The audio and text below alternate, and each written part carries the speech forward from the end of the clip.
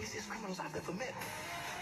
Competition time! Okay, so this week we're winning with the new film Horrible Bosses 2. Jason Bateman, Charlie Day and Jason Sudeikis are all back as Nick, Dale and Kurt, who are fed up of answering to the guys in charge, so decide to become their own bosses. But when it doesn't go as planned, they have to hatch a new plan to fight the horrible bosses. So we've been asking you guys what your boss is like, good or a bit horrible. So Nathan told us about his boss at kissfmuk.com, and we've got them both on the line now. Hello, yes, I'm here. How you doing, Andre? All good, all good. So would you say you're a nice boss? Yeah, the best.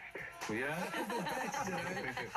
And Nathan, would you agree? At times, yeah. So no then.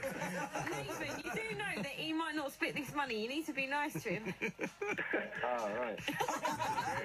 Too late. All right, so Andre, you've got 2 questions, right? For each one you get right, you'll get £500 for you and Nathan to share, okay? Okay. All right, Andre, first question. Which Horrible Bosses 2 cast member is also known for playing James T. Kirk in recent Star Trek movies?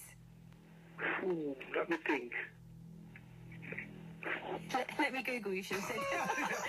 Let me see how fast my internet connection is. Have my bro back. Buffering face. Still on dial-up. Can you still laugh longer?